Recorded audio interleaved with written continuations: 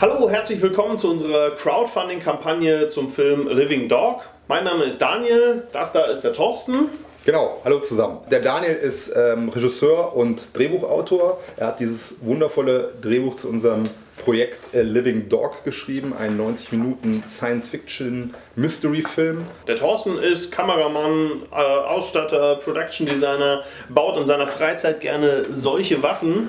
Wir kennen uns jetzt seit, ich glaube, 10 Jahren oder so. Genau. Wir haben in dieser ganzen Zeit schon sehr, sehr viele Kurzfilme vor allen Dingen realisiert. Und wir haben uns gesagt, es ist eine Zeit, wir wollen jetzt endlich mal unseren allerersten Spielfilm drehen. Und natürlich haben wir uns für das Genre Science Fiction entschieden, weil wir Science Fiction einfach lieben. Wir werden den nicht, wie man es sonst so von Science Fiction Filmen kennt, in irgendeinem Bunker oder keine Ahnung was drehen, sondern wir wollen tatsächlich in die absolute Wildnis fahren dafür.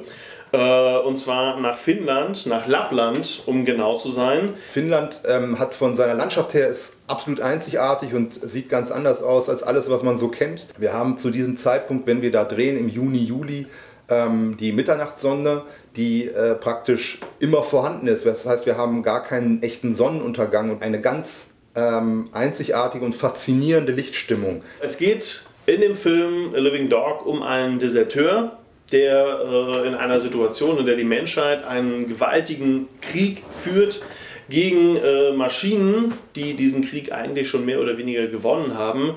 Dieser Deserteur ist vor diesem Krieg geflohen, hat alles hinter sich gelassen, ist in die Wildnis gegangen und stößt dort aber auf eine Freiheitskämpferin, die einen sehr konkreten Plan verfolgt und den Kampf noch nicht aufgegeben hat, was natürlich, wie man sich vorstellen kann, zu Konflikten führt. Aber die Story hat noch einen ganz anderen, sehr reizvollen Gedanken, und zwar kommt dieser Film absolut ohne Dialoge aus. Das ist eine ganz krasse Besonderheit, wie ich finde, vor allen Dingen für einen 90-Minuten-Film. Es ist so, dass die Maschinen, die gegen die Menschheit kämpfen, auf menschliche Stimmfrequenzen geeicht sind. Sprich, die haben Sensoren und reagieren darauf, wenn irgendwo eine menschliche Stimme ertönt. Dafür haben wir uns entschieden, oder dafür habe ich mich entschieden, weil es eine ganz besondere Atmosphäre der Angst gibt. Wenn man nicht in der Lage ist, mit seinen Mitmenschen zu reden und nicht mehr zu kommunizieren, dann sind die Handlungsmöglichkeiten auch sofort eingeschränkt. Man kann sich allerhöchstens gestisch verständigen oder mit kleinen Notizzetteln oder so, aber das normale Reden ist nicht mehr möglich.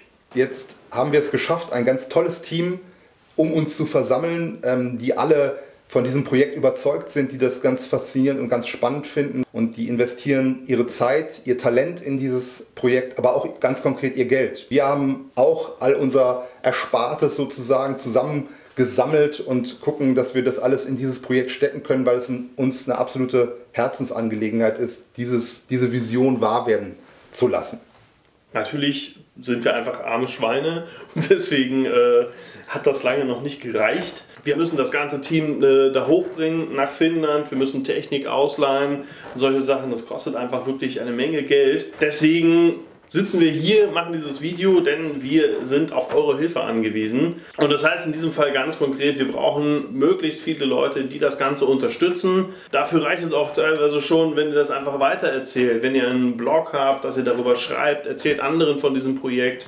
Teilt es auf Facebook, auf Twitter, wo auch immer. Und natürlich könnt ihr uns hauptsächlich dadurch unterstützen, dass ihr uns was zu diesem Projekt dazu gibt. Wenn ihr sagt, ey, das klingt cool, was die Jungs vorhaben, das scheint ein geiles Projekt zu sein, dann unterstützt uns. Jeder Euro, den ihr uns gebt, bringt uns dichter nach Lapland. Und natürlich kann das Projekt nur so zustande kommen, wie wir uns das vorstellen, wenn wir wirklich in Lapland sind und nicht nur es bis nach Gelsenkirchen geschafft haben. Ihr habt es in der Hand, diesen Film wahr werden zu lassen. Ich würde mich total freuen, wenn das funktioniert.